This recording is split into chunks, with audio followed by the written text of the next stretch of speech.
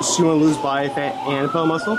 Yeah, or just tone up. I don't have to really put on massive mass right now. Well, what does tone mean to you? Because people say, I want to be toned, but what's that even mean? I guess it's just I just want to lose fat and maintain muscle. That's more important. So you want to recomp, basically. Recomposition your physique. Yeah. Yes. Do you know how many calories you've been eating? No, I'm just like, I eat meat, I eat fruit and yogurt. Do you know how much, are you weighing meat out? I'm not weighing anything. Do you know how much fruits you're eating? No, a lot. And if you're not tracking your calories, there's the thing, people always say, oh, I'm only eating this much, but as soon as they track it, they realize they're eating way over.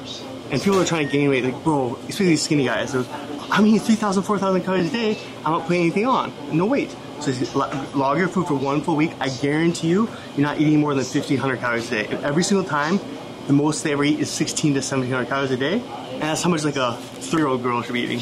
Yeah, but for you, I would definitely start tracking your calories because you need to find first what your basal metabolic rate is, meaning how many calories your body burns just at rest. You can do it like calculator net, and you get that, and all you're gonna do, I would have you, let's say your BMR is 2,000 calories per week. Your first week, just eat it and see how your body changes. If your weight goes up, I would lower it probably 50 to 100 calories and just keep the same weight until you stop losing any more weight. Because you don't want to lower it too quickly. If you lower your calories too low and too quickly, your body goes into starvation mode, meaning your body wants to hold onto the body fat.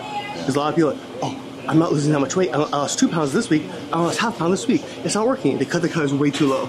That's the biggest problem. Most people that come to me, they've been dieting for like almost 2 years, only eating 1,200 calories a day, and they can't lose any more weight. I'm like, why do you think that is? I don't know, maybe do more cardio? No, it's stupid. Because your body is trying to retain, when you're in a starvation mode, your body wants to get rid of muscle. Because muscle is a tissue your body doesn't need to survive.